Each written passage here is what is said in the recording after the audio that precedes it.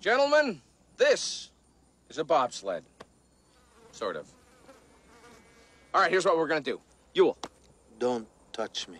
Of course, sorry. You're gonna be the second middleman.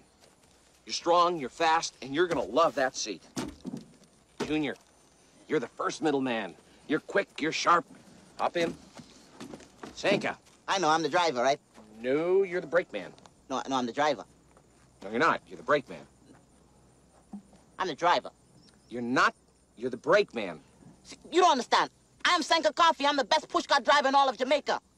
I must drive. Do you dig where I'm coming from? Yeah, I dig where you're coming from. Good. Now dig where I'm coming from. I'm coming from 2 gold medals. I'm coming from 9 world records in both the 2- and 4-man events. I'm coming from 10 years of intense competition with the best athletes in the world. That's a hell of a place to be coming from. You see, Sanka, the driver has to work harder than anyone. He's the first to show up and the last to leave. When his teammates are all out drinking beer, he's up in his room studying pictures of turns. You see, a driver must remain focused 100% at all times. Not only is he responsible for knowing every inch of every course he races, he's also responsible for the lives of the other 3 people in his sled.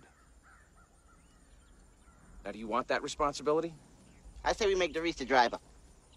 So do I, Sanka. So do I.